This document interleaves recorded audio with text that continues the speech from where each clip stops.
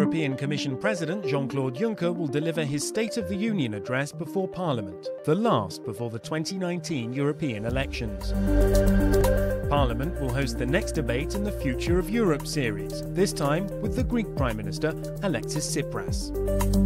Concerns about the rights of citizens and the independence of judges. Is Hungary in breach of EU values?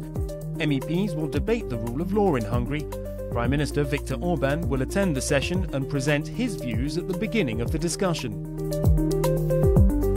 Members will debate and vote on updating EU copyright rules. They want artists and journalists to get fair pay for their work online and for the needs of online users to be met.